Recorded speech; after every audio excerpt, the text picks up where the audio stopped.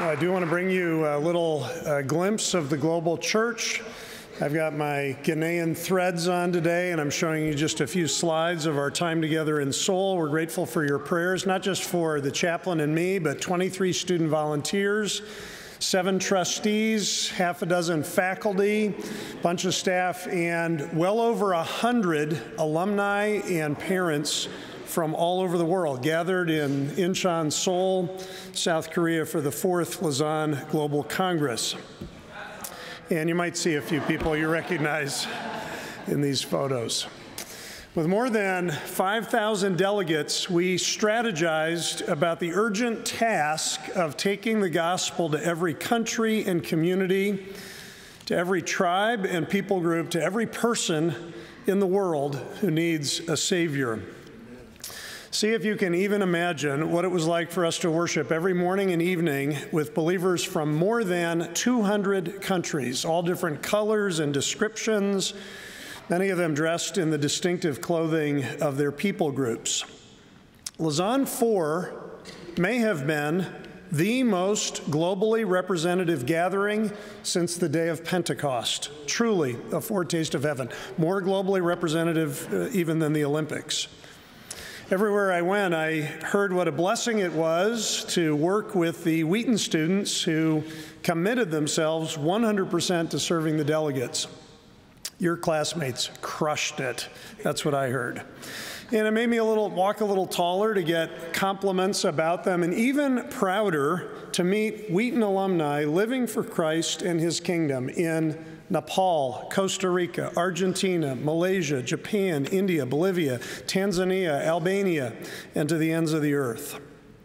Our worship was living proof that the people of God are fulfilling the Great Commission. We are going into the world to preach the gospel. In the words of the Congress theme, declaring and displaying Christ to all nations together. And all the folks you're seeing here are Wheaton alumni. Now, we have so many reasons to get involved in the Great Commission. We do it because Jesus commanded it. That's reason enough. He said, go into all the world and preach the gospel. There you go. We do it because we love people who are spiritually lost, and we do not want them to die without Christ. We want them to live with Christ forever. And we do it because we want God to receive more glory, and that's what happens when more people worship Him. And then we share the gospel for this reason, because it is part of God's plan for the second final coming of Jesus Christ. Listen to what Jesus said in the middle of maybe the most important speech anyone has ever given about the end times. You heard the first part of it this morning. This gospel of the kingdom will be proclaimed throughout the whole world as a testimony to all nations, and then the end will come. If Jesus had been holding a microphone, which he wasn't, but if he had been, he would have dropped it right there. The chaplain likes to tell everyone where the amens go when he's preaching. This morning I'm telling you where the mic drop goes. We preach the gospel to all nations, the world ends. That's it. Now, my theme this year has been the end of the world. And every month I'll be back to remind you that we are living between the first and second comings of the Lord Jesus Christ, which means that the next main thing to happen in redemptive history is the glorious, personal, visible, triumphant return of Jesus Christ as King of all kings. That's why the New Testament repeatedly tells us we are living in the later times, the end times, the last times. And it also gives us very good advice about how to live in these last days. Specifically in Matthew 24, the primary responsibility of giving people the gospel. This mission-critical chapter starts with the disciples behaving like tourists. It was the last week of our Savior's earthly ministry. They were in Jerusalem for Passover, and evidently they were very impressed by Herod's temple, truly one of the most stupendous structures from the ancient world. The disciples did what sightseers do, and they commented on the local architecture. Jesus was leaving. His disciples came to him. They pointed out to him the buildings of the temple. It was stunning. According to a common rabbinic saying, he who has not seen the temple of Herod has never seen a beautiful building. The massive stones were 10 by 12 by 40 feet. They weighed as much as 5 tons. You can almost imagine the disciples standing in front of them and taking selfies when they invited Jesus to come over and take a look. For his part, Jesus was not interested in playing the tourist. He had more important things on his mind. He was getting closer to the cross. You see these? Do you? He said. Yes, they did see them. That's why they commented on them. But then Jesus said something totally astonishing. Truly, I say to you, there will not be left here one stone upon another that will not be thrown down. The temple looked like it would stand forever. But Jesus was emphatic. You notice the double negative. There will not be one stone that is not torn down. And once again, Jesus was confronting his disciples with something they struggled to understand. I wonder how many times they left a conversation with him and they walked away and they said, Did you hear what he said? I didn't get that at all. Did you get that? No, I didn't get it either. Together they walked down Mount Zion, across the Kidron Valley. They went up the Mount of Olives. On the other side, they were still in view of this magnificent temple, and they were still puzzling over what Jesus meant. It sounded important, so they had to ask, tell us, Jesus, when will these things be, and what will be the sign of your coming and of the end of the age? Notice an assumption they were making, an assumption which proved, like most of the assumptions the disciples ever made, to be mistaken. Jesus had not said anything yet about the end times. He had only stated that the temple would be torn down, stone by stone. But as far as the disciples were concerned, the destruction of the house of God had to mean the end of the world. So when they asked, when will these things be and what will be the sign of your coming and of the end of the world, they thought they were asking one question. But that was an assumption. In fact, they were asking at least 2 questions, which we know, because although the Jerusalem temple was destroyed in 70 AD, we are still waiting, aren't we, for the end of the world. Just a little warning here about how easy it is to misunderstand what God says about the future. Like the disciples, we're very capable of making wrong assumptions, asking questions about God's plans that we don't even really understand what the question is, let alone the answer. So we look at the conversation that follows, the Olivet Discourse, as it is sometimes called, and noticing that Jesus is talking about more than one thing, the destruction of the temple. That's the starting point, but he takes that question as an opportunity to share what the disciples most needed and what we most need to know about the end of the world. It was relevant to their situation, but also relevant for the church at all times and in all places, and never more relevant than today. Our Savior prophesies here about the destruction of Jerusalem, yes, but he also expands our vision across history to share signs of his second coming that are also signs of the end of the age. You can count these signs in different ways. Maybe we could say that there are 10 of them, and I'll mention them fairly briefly. First, false messiahs. People who say, I am the Christ, but are not the Christ, and therefore lead many people astray. There's only one true Messiah, but there have been many false ones. That was true in the decades that followed. We know some of the names of the messianic pretenders in Israel: Theudas, Judas of Galilee, Simon Bar Kokhba. You may not recognize the name Sabbatai Tzvi from the 17th century, but he was famous across Europe and the Middle East with thousands of followers who saw him to be the Messiah. In our own time, there's still people in New York City and other places who revere the late Rabbi Menachem Mendel Schneerson as King Moshiach. Jesus said, the more people claim to be the Messiah, the closer we are to the end of the world. Warfare. Another sign, verse 6, Jesus tells his disciples about wars and rumors of wars, nation rising against nation, kingdom against kingdom. And the apostles in their day, it was relevant to them. They were eyewitnesses to military conflicts. The Romans often at war, including in Israel. And things have only gotten worse since then. Can you really tell the story of human history without telling the stories of its wars? The 20th century, by far the bloodiest yet. The 21st century, is it going to be any more peaceable? Jesus was right. There will be wars. It's a sign of the second coming. There will be famines, too, and earthquakes in various places. Verse 7, signs 3 and 4. These human catastrophes and natural disasters, common in the ancient Mediterranean world and common ever since. These are signs of the end of the age, and nearly every region of the world has been affected. It started with the severe famine we read about in Acts chapter 11 and other places in the New Testament, but many famines across Europe in the Middle Ages, India in the 19th century, China and Russia, and across Africa in the 20th century, right up to the present day, Haiti, Mali, Sudan. And everything that Jesus has said so far, all of that, as terrible as it is only the beginning of the birth pangs. It's not yet the full delivery.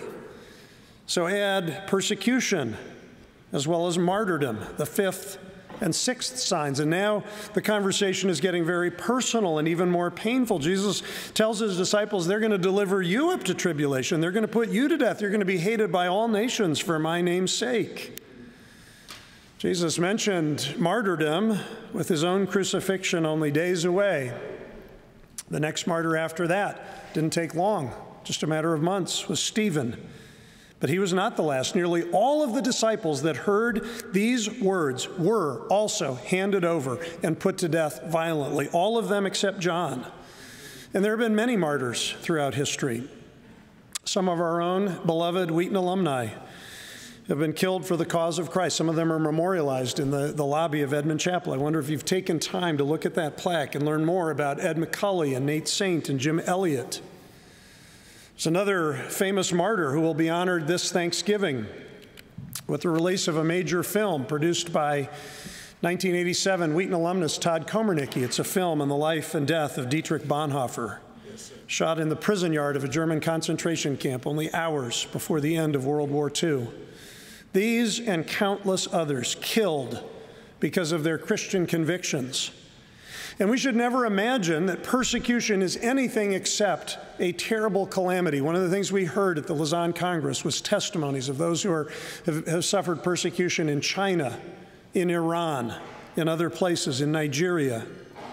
We do say that the blood of the martyrs is the seed of the church, but suffering also causes some so-called Christians to fall away and betray one another and hate one another. And this, too, is a sign pointing to the second coming, the betrayal of true Christians because they are Christians by so-called believers. Yes, sir. Last summer, I traveled to the Netherlands, and I felt like I was standing on holy ground outside the home of Corrie ten Boom. If you know her story, you know. She and her family harbored for safekeeping countless Jews during the German occupation, until the day when Corrie was taken to a concentration camp along with her older sister and father who perished there. They were betrayed by family friends who claimed to be Christians. And Jesus was right about this as well. Some will betray their faith, betray their friends. They will hate the people of God, and not just some people. Jesus actually said many people in the world will do this. It sets an expectation for discipleship.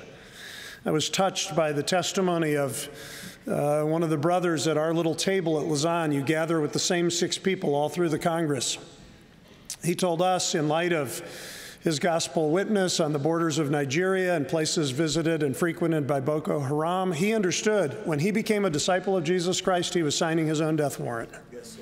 But that's really not any different than any believer. If we're receiving a call to live for Christ, we're also accepting the possibility of dying for Christ. And this is the condition of the church in the world as we wait for the coming of the Christ. Then false prophets will rise up. Sign 8. They'll lead many people astray. These are not prophets claiming to be the Messiah. That was sign one. These are other prophets spreading other falsehoods, contradicting core tenets of the Christian faith, misleading people, causing them to doubt the Word of God, dismissing our need for forgiveness, denying that Jesus is the only way to God. Many false prophets in the early church. Paul could hardly write a letter to anyone without confronting false prophecy and false teaching, and there have been many since. I wonder if the ninth sign is the most relatable. I'm calling it lovelessness that leads to lawlessness. Verse 12, because lawlessness will be increased, the love of many will grow cold. We were talking a bit about this last month. I was pointing to Paul's words to Timothy about the terrible times in the last days and the things that people are going to love. They're going to love themselves. They're going to love their money. They're going to love their pleasures. They're not going to love God. Today, many people are concerned about global warming. Jesus looked to the end of the world. He was concerned about this kind of global cooling. Hearts growing so cold that they treat people unjustly. We see it everywhere around the world. We see it in society. It's a problem in the church as well. It's another sign of the coming of the end of the world. And maybe we see some of the warning signs in our own hearts.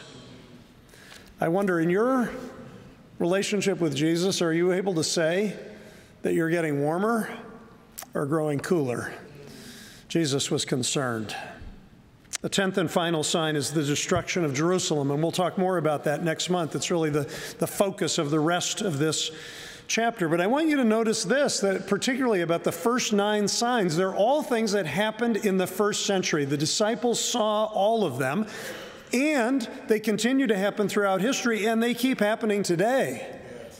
These 9 signs are not only relevant to the disciples, they have remained prevalent for all people in all places. And it's really typical of biblical prophecies. Many of them have multiple fulfillments, sometimes separated by centuries. And the fact that we keep seeing these signs might mislead us into dismissing them. You keep seeing a sign for something, but it never happens, and eventually you start ignoring it. The signs of Jesus can be like that, like the pop-up warning. First time it shows up on your laptop, you freak out. Then you close it, nothing seems to happen, and you don't worry about it so much, right? The signs of Jesus can be like that. You see them again in the world, but are you paying attention? Are you giving heed to the warnings that Jesus gives? Obviously, these signs are not teaching us to look for something we've never witnessed. We keep seeing warfare, famine, persecution, injustice. So how should we think about the end of the world? What is Jesus calling us to do in the meantime? Thankfully, he doesn't just give us the signs, he gives us words of wisdom. Let me mention them very briefly. Don't get fooled. That's the first one. It's the first thing Jesus says, even before he gives the signs. Now, I'm going to give you these signs, but let me just tell you right now, don't get fooled. See that no one leads you astray. So many people claim to have secret insight into the last times. It's one of the reasons I want to do this series this year, so we actually understand what Jesus does and doesn't say about the end of the world. Some people even think they can predict the end of the world, but don't get misled by wrong thinking about the end times. Rely on the signs Jesus gives and the promises he makes and also the warnings he offers. He also says, don't be afraid. That's a word of wisdom, which of course Jesus gives us because often we are afraid, not just about the end of the world, but also about all the little things that seem to us like the end of the world. Jesus says this in verse 6. He's talking about wars and rumors of wars, military conflict. What a terrible thing that is. We can hardly imagine if we haven't been through it. And we're seeing it today. Lebanon, Syria, Israel, Palestine, Russia, Ukraine, Bangladesh, Ethiopia, Sudan, Korea, Taiwan, Congo, Central African Republic, especially in Africa, Pakistan, Myanmar. It's more places than we have time to mention. And in every conflict, innocent people suffer not only death and destruction, but also moral and spiritual and psychological harms that can last a lifetime. Nevertheless, Jesus says, don't be afraid. Indeed, he tells us that these things must take place before the world ends. It's his way of reassuring us that God is still in control, even with everything we see happening in the world. Here's what one commentator says about it. In an atmosphere created by the horrors of war, abuzz with rumors of more wars, it's easy to get worried, thrown off balance. But there's no reason to be panicky about the world situation. God is in control, and all apparent triumphs of wrong will, in the end, be seen to fit into his perfect plan. He's a God of justice, and he will bring it to justice. The Savior who came into this world once himself to suffer and die is coming again to reign forever. He's got this, the same way he has everything that we worry about well in hand. Don't get fooled. Don't be afraid. Don't grow cold. We've already said that. It's another word of wisdom for us. Many people will grow cold in the last days, but Jesus wants us to stay warm with his Spirit, warm in his word, warm in prayer, warm in our love for him and care for one another. You might think that what we really need to know about the end of the world is when it's going to happen. Jesus is much more concerned about our spiritual well-being. And he knew that thinking about the last days as a way of bringing out the crazy in all of us. It can lead us astray. It can make us afraid. It can leave us cold. But he knows what the future holds. He has it under control, so we follow him without fear. The signs he gives are meant to be faith builders, not fear producers. And then don't give up. Another thing we shouldn't do as we wait for the end of the world, and that is give up. Rather than giving up, we should persevere by the power and grace of God. As Jesus says in verse 13, the one who endures to the end will be saved. So no matter what else happens, no matter what else is happening in your life today, continue living for Christ with courage. That's always a word of wisdom. And to be very specific, don't give up preaching the gospel. Remember the mic drop at the beginning of this passage, or at the beginning of this message anyway. We see signs all around us that we're living in the last times. Fires and floods, false prophets, international conflicts, all the rest of it. Maybe it does feel like the end of the world, but there is something that has to happen first. The gospel of the kingdom must be proclaimed throughout the whole world as a testimony to all nations. Only then will the end come. The gospel made such rapid progress even in the first decades of the early church. It went from Jerusalem to Samaria to Ethiopia to Rome to Spain to India. In all of these places, people were hearing that Jesus died for their sins. They believed that he rose again to give them eternal life. They heard it because somebody proclaimed it, which is what must happen for anyone to be saved. Yes, it's important for us to live out our Christian testimony. It's hard for people to guess about the truths of the gospel. They need to be told, they need to be proclaimed, they need to be shared. What the apostles did was really just the beginning. The world's not going to end until the gospel of Christ and of his kingdom is proclaimed to all people everywhere. So we too are called to testify, and to testify not just about what God has done in our lives, although that's good to testify about, but specifically what God has done in Jesus Christ, his crucifixion and resurrection, calling the nations to repent and believe. We do it by going. Who in this room will be called to go out and join the alumni that I met last week in proclaiming the gospel? Who will do the sending? Who will do the praying? Who will do the giving? Who will do the encouraging? Back in 1999, mission strategists determined that there were more than 3,000 tribes without any scripture in their own language, and they did some calculations. At the rate we're going, how long is it going to take to get at least part of the Bible into all of these languages? They figured out it was going to take until 2150. They said, no, there's no way. There's no way the church is going to wait that long to get the gospel into every language. The situation has changed dramatically. That was in 1999. Today at Lausanne, we learned at Lausanne, the number of people groups without an active translation project is down under 1,000. By God's grace, that task will be finished in your lifetime. What an exciting time to be alive. And our great commission is to take the good news of Jesus to every person in the entire world. Here's another estimate to think about. Lausanne estimates that unless things change by which I mean this, unless we lay down our lives for the gospel. That's what I mean by things changing. 3.4 billion people who are alive today will die before anyone gets to them to tell them that Jesus died to forgive their sins, and that by faith they can live forever. And more than anything else, this is why we can't get fooled or scared or grow cold or stop sharing the gospel. I was so encouraged this summer by the faithful testimony of Wheaton alumnus Julius Hagen. He grew up in Ghana, came to Wheaton, was called to preach the gospel in Belgium. And last summer, his church plant lost its home. People in the town complained. They kicked them out of the local retirement community where they very peaceably had been proclaiming the gospel, worshiping week by week. It seemed like such a huge setback. But Julius was undeterred. Here is what he wrote. "We do not regret sharing the gospel of the saving grace of our Lord and Savior Jesus Christ, and we will not be stopped from proclaiming him as Lord over all to so many people in our town who do not have a relationship with this good shepherd, with this risen Lord. We continue to move forward with our evangelistic efforts with Spirit-enabled intensity through prayer, and we will continue to do so until we have filled Jerusalem, our Jerusalem, with the teaching and the name of Christ. We love our city, and we want to continue loving them into the saving knowledge of Jesus Christ."